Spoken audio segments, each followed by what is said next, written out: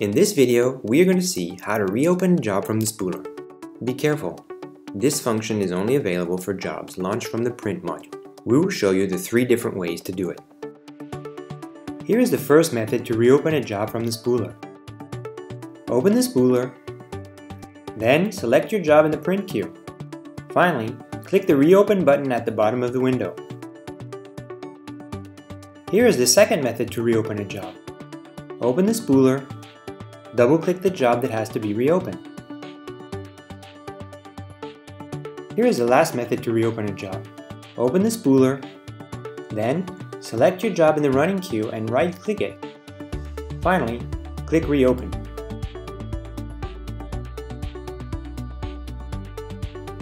For any help with our software, be sure to visit our Caldera Desk Knowledge Center.